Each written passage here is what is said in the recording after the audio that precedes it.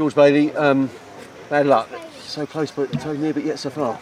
Yeah, I feel like we've let that slip in the end there. I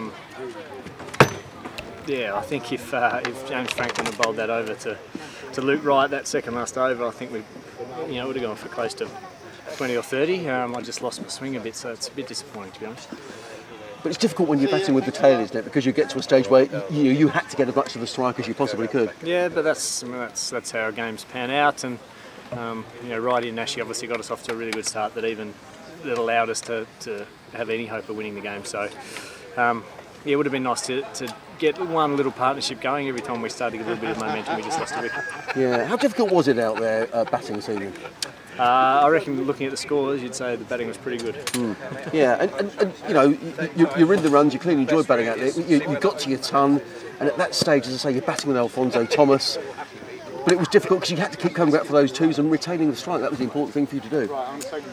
We're just trying to get the score down. I mean, I think,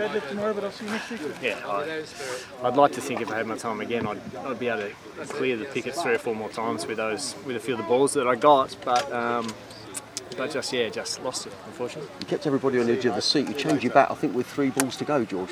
Yeah, it sounded. I think I might have cracked it a couple of balls earlier, so I might have wasted a couple there. But the new one didn't help either, did it? How frustrating has it been in this Royal London Cup? It's 5 games now. Sussex haven't won a game, and qualification are now really important to win down at Glamorgan on Wednesday. I think that probably makes it very difficult, doesn't it? But we've played some good games. We've had some not so good games.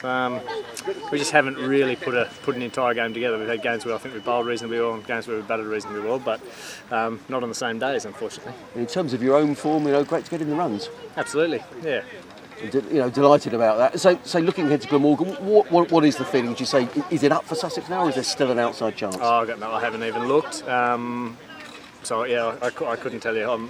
Not a good one for the tables, but regardless of where that is, I think it's just about playing good cricket. It's white ball cricket. We've got a big home quarter final in a few days, so it's important to keep these sorts of skills up and keep improving. I think, George, thanks for joining me. I appreciate it. Cheers. Thank you.